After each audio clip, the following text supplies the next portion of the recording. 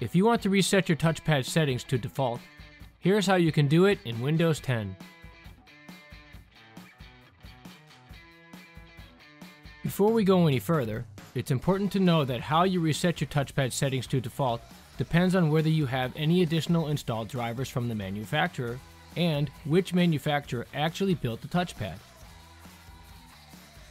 First, let's take care of the settings in Windows 10. Go into Settings, select Devices, and then Touchpad. Scroll down until you see Reset Your Touchpad, then click on the Reset button, and this will get you back to the default settings. If your PC has additional touchpad software installed, you'll need to reset your settings there too. Within the same page for touchpad settings, over on the upper right side you will see Additional Settings. Clicking on it will open the Mouse Properties dialog box. Among the tabs shown, look for the one that offers a way into your manufacturer's touchpad software. Go into that tab and click on Restore Defaults to do the reset. Whenever you need help or have questions, you can always reach out to us through social media on Facebook or Twitter, or join in the chat on the Dell Community Forum. Be sure to check out our other videos on this channel, and if you like this video, give it a like, and don't forget to subscribe.